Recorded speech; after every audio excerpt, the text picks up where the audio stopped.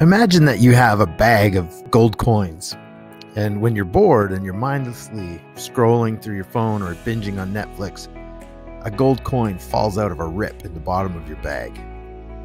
But when you're working on a project or you're learning a skill, enjoying a hobby, or having a great conversation with a really good friend, you take a gold coin out of the bag, but two more appear in the bag.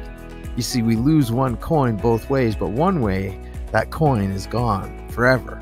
The other way, one coin goes out, but it comes back with another coin. God, I'm bored.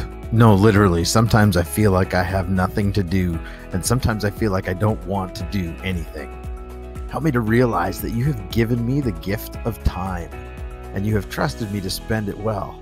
I pray today for a new energy in my heart, my mind, and my body to spend my time in a way that helps others, brings joy, and grows me into the full person you created me to be. When I feel bored, remind me that I have a choice to spend time or lose time. Help me to see my time as a gift from you.